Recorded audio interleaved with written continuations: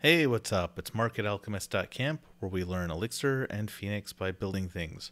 Happy 2022, everybody, and let's talk about upgrading to Phoenix 1.6, specifically the front end of it.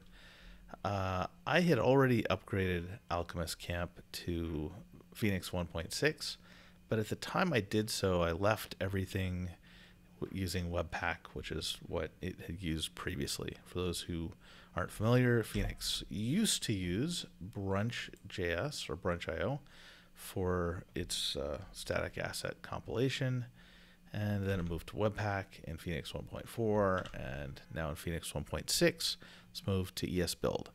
I think all in all, this is great because it's faster, and honestly, out of all the dependency hassles I've had with Elixir apps over the years, I would say maybe 60% of them have been on the JavaScript side, even though 90% of the code is Elixir.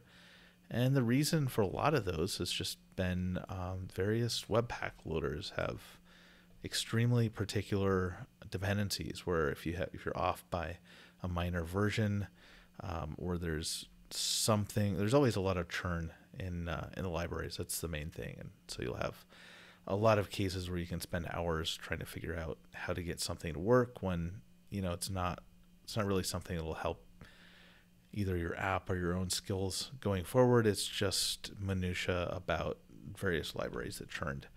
So hopefully esbuild fixes that. Even if it doesn't, which it may not be able to, even if it doesn't, it's still a whole lot faster. And I think long term it should be simpler because it's just using ES6 modules, and browsers pretty much all support them these days.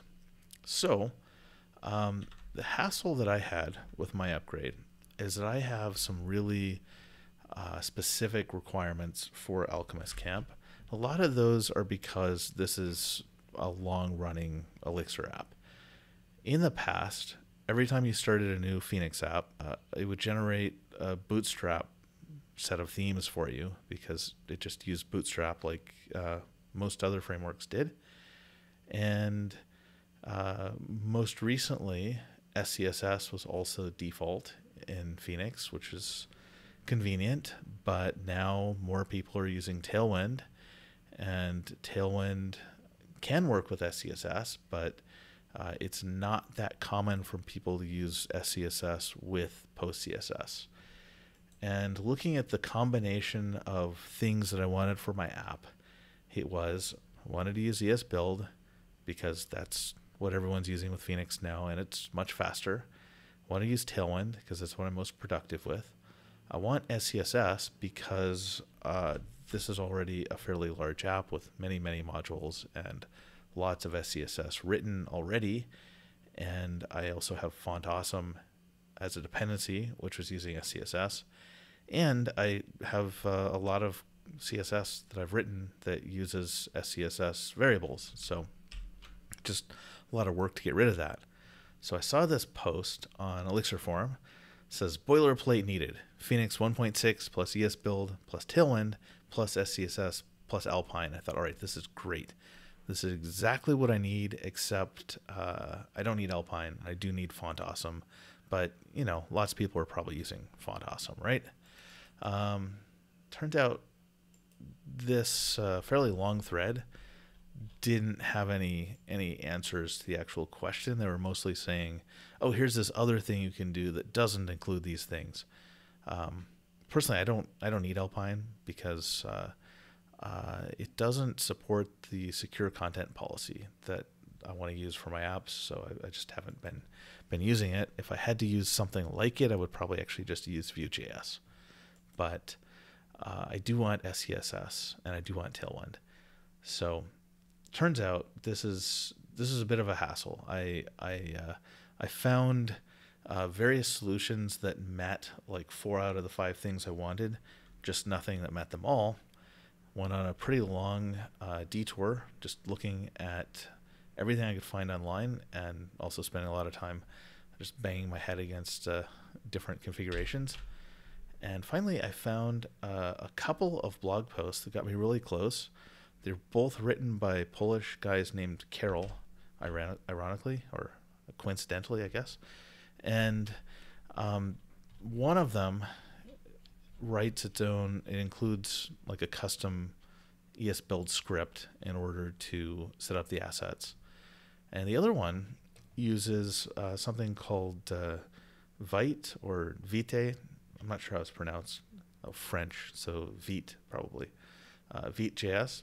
And this is a tool that's built on top of esbuild. So you still use ES6 modules. You still get all the benefits of fast compilation. And amazingly, it has support for SCSS right out of the box. You don't have to do anything for it. It just you can support it with Vite.js. So that was interesting to me. I checked out his blog post. He's using React, which I'm not, but the basic steps are all the same. And I'm going to include this and the Elixir forum thread in the comments for this, or in the description of this video. But basically, you can follow the same steps. Just instead of making a React TS assets template, you can just make a vanilla JavaScript one.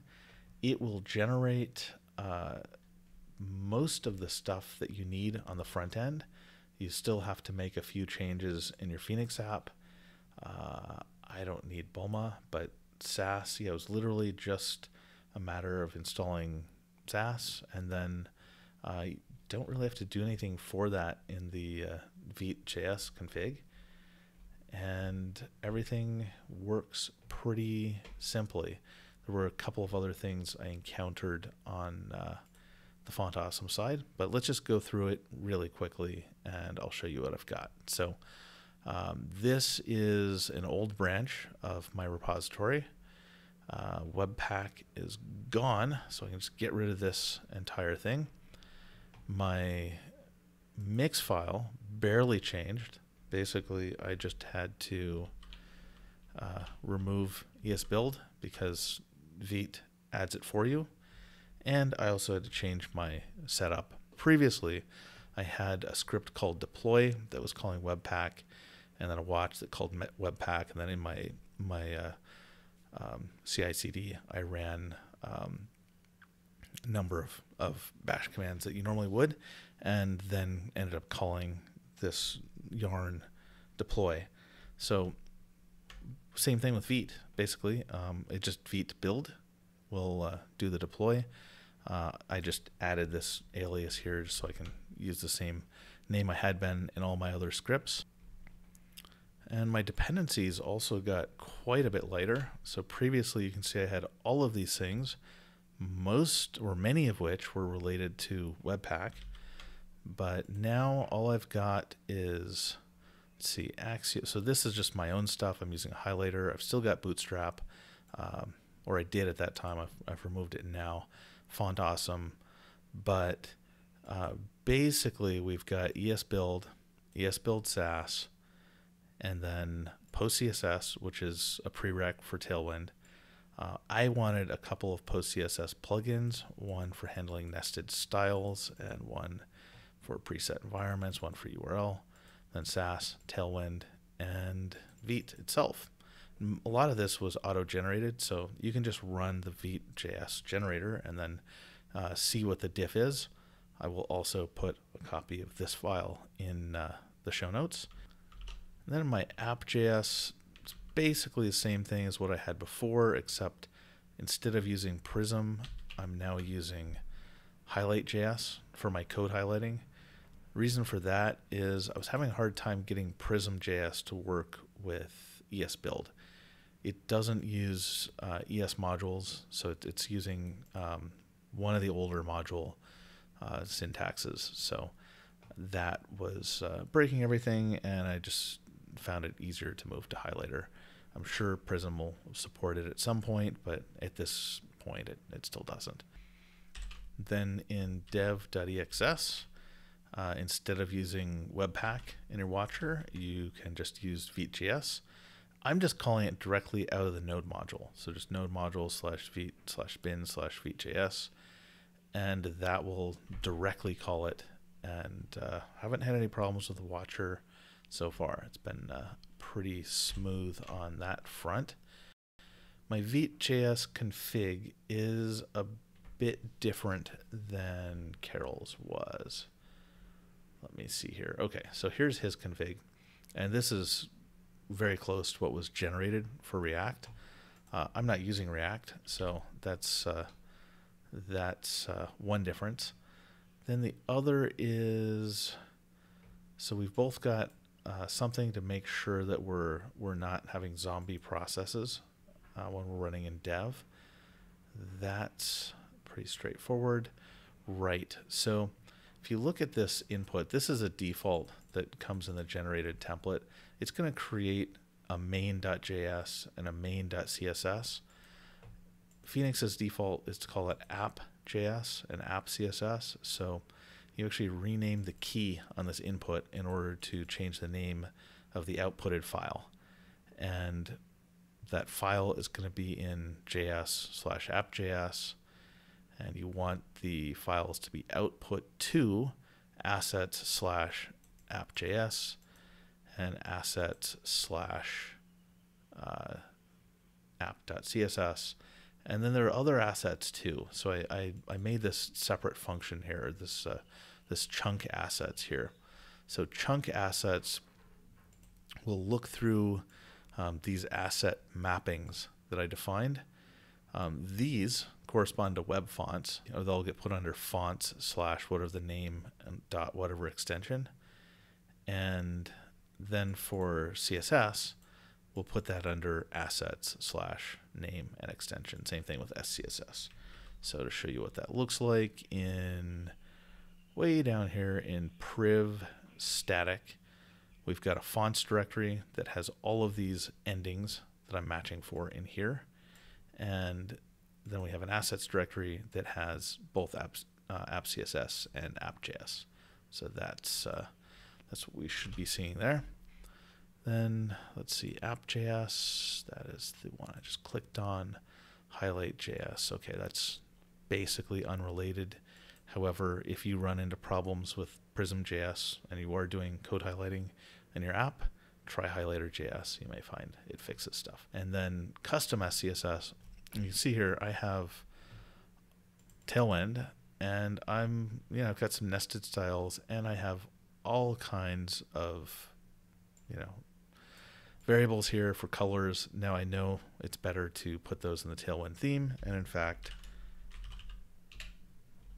that is in progress. But I've got some other variables like the Font Awesome path and stuff like that, the icon path, that it's just nice to have. So so far everything works and it's pretty fast. Anyway, this was my solution. If you find this useful, then please go to either the YouTube video or this episode once I put it up on episodes, and leave a comment. Let me know what you think. If it wasn't useful, you have a better way to do it, I'm interested in hearing that as well, because I spent an embarrassing amount of time actually going through different permutations of things I could do on the front end build. See you next time.